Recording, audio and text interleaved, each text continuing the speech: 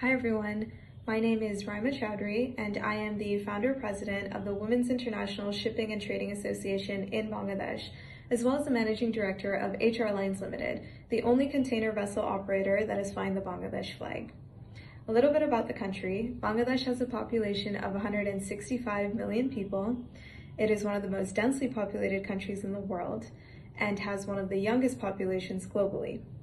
Women contribute to 34% of our GDP, and only 10% of this is towards the maritime sector.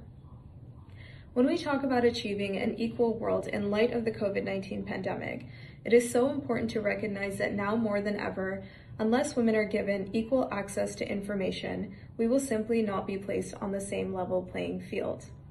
I urge you to call out every single situation that allows this and normalizes this and hold those individuals accountable.